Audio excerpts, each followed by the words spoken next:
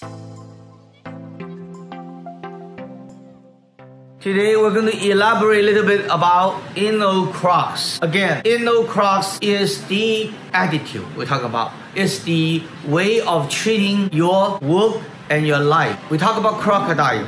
You guys all know crocodiles are ferocious. When the animal, crocodile, or the this type of animal called alligator or crocodile, they may not be the same type of animal or in the same type of family type of animal, but however, I'm using this as a symbol to explain the attitude and the way we treating life. When this animal, when the crocodile bite off the food, could be other type of animal, could be big, could be small, but they never let go. Use that word, never let go. They're ferocious, they're smart, they're intelligent, and they are persistent. You guys can tell from movies or from actual life, from the zoo or from whatever video or book or whatever.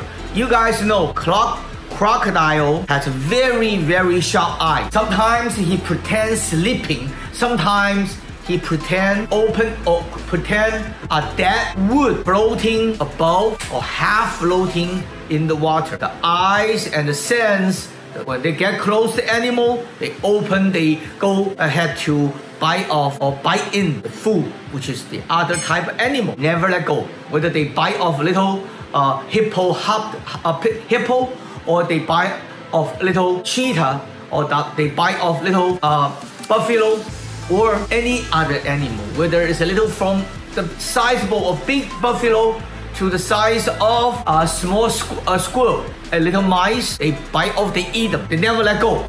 In our attitude, in our innovation, in our creativity life, we're going to talk about continuously, we're going to elaborate. Same thing. When you have a good idea, when you have an idea you believe is good, continue.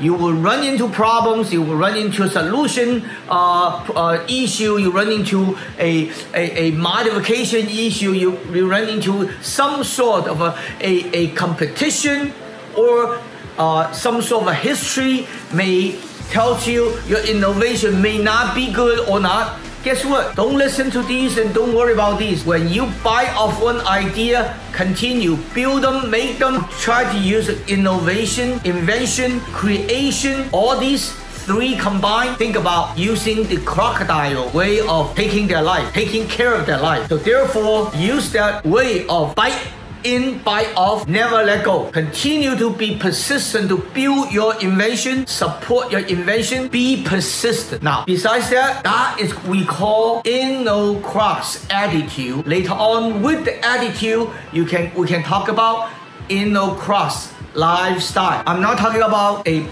designer working for a company, be creative, running whatever. I am putting that aside. Later on, we talk about this.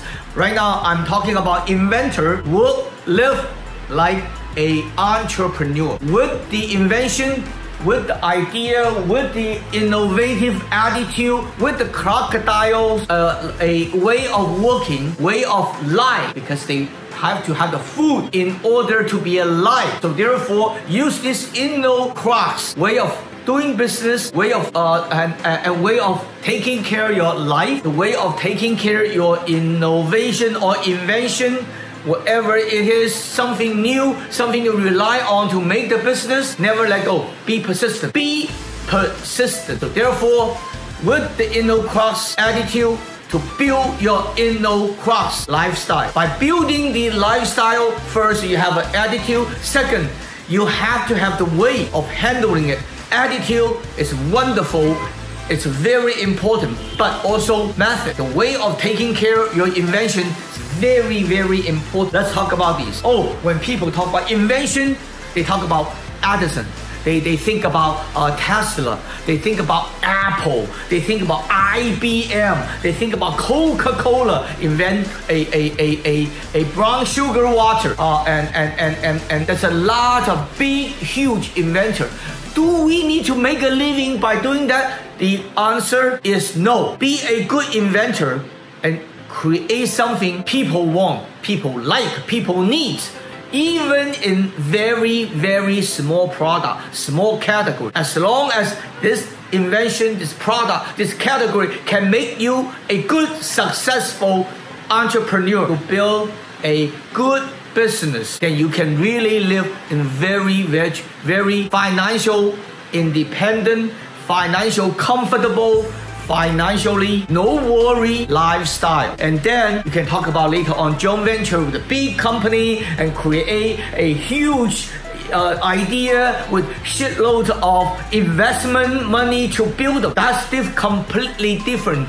When Steve Jobs went back to Apple to create the music device or the new Apple computer at the time, he doesn't have any money. Apple about to have a bankruptcy to deal with, but he went to Microsoft, he went to a lot of different people to get the money to create new Apple computer. Without this huge gazillion money, almost like 500 million from Microsoft or another 100 million from someone else, you can't do a computer with Apple or Macintosh. When you have that much money by invent or building a business to that point, we can talk about that later on. Right now, I'm helping people who still working with a company or who has no job or who has very, very frustrated job and frustrated life, how to get out there, how to make comfortable life, and how to be successful. We can use one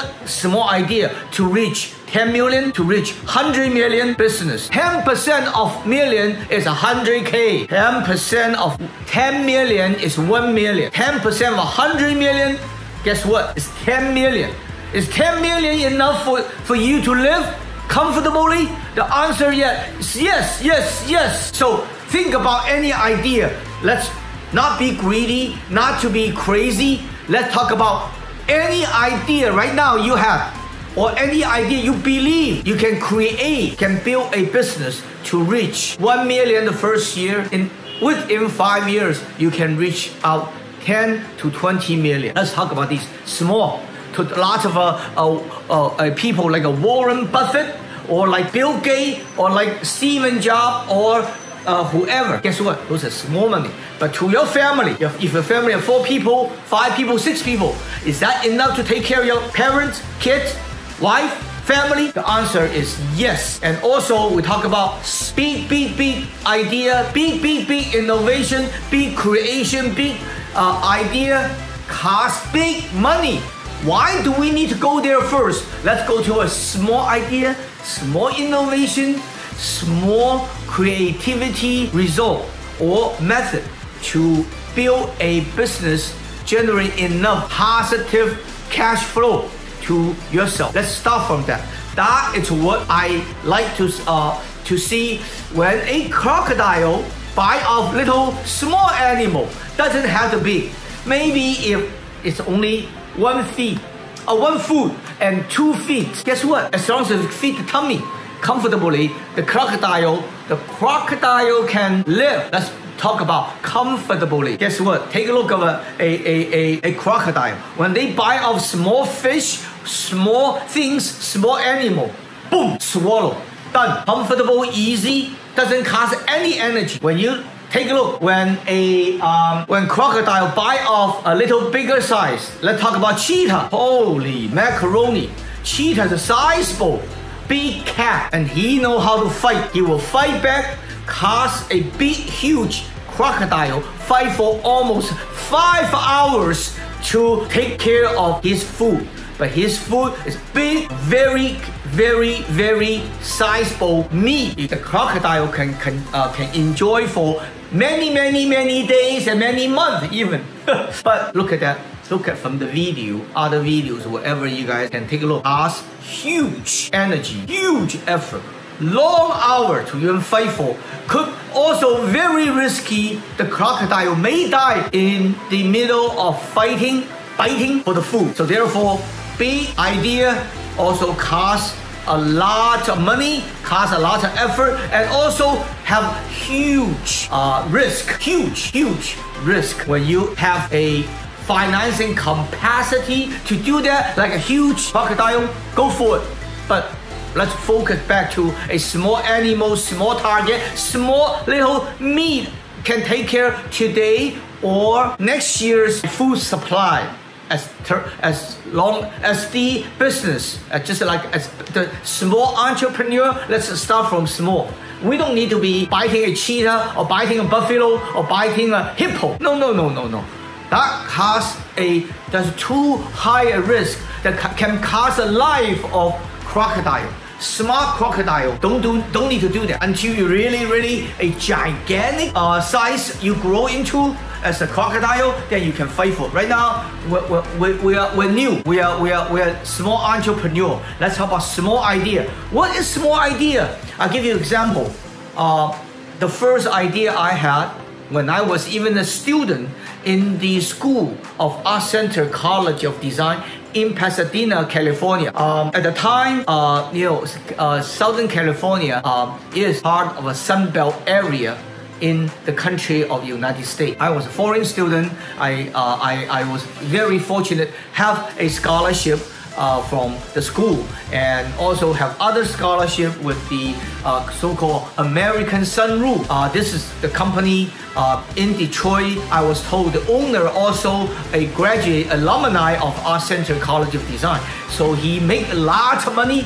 He is multi-millionaire or even billionaire. So he chipped in his wealth to support students who are good, who need a financial support, and also in a excellent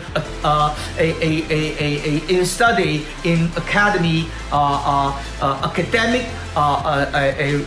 study. So therefore, I got two types of scholarship. I was having a class to build the product, whatever you can think about. So that is something we need to talk. I will talk on next video. Thank you.